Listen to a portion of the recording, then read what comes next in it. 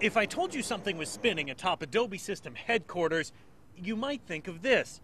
The San Jose semaphore has been turning out its coded message since 2006.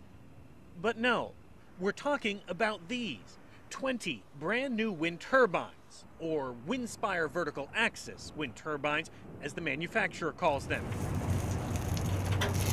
The installation is just about done, and the turbines go online later this month, delivering green energy to what is perhaps already one of the greenest office complexes in the world. This line is the data center usage, if you will.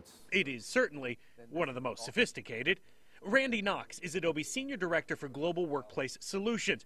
Adobe, he says, is always looking for ways to stay cutting edge with energy technology. Solar didn't quite work with their downtown space, but a windy sixth-floor courtyard was an opportunity for wind power. Just not the style of wind turbine you see turning on the Altamont Pass. A little obtrusive, I think, for the particular area that we're in.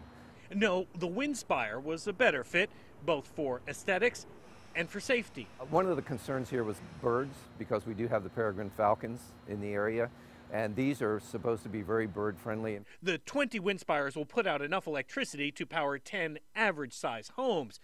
We should add, though, that's barely a drop in the bucket for one giant-sized software company. With that in mind, the folks at Adobe admit that wind turbines are more symbolic than practical. They're taking the symbolism even a step forward, saying the power generated will be used to run the semaphore on the roof of the building and power electric cars in the basement. A top-to-bottom approach, you might say, to renewable energy from a company looking to turn a problem into something positive. In San Jose, Garvin Thomas, NBC Bay Area News.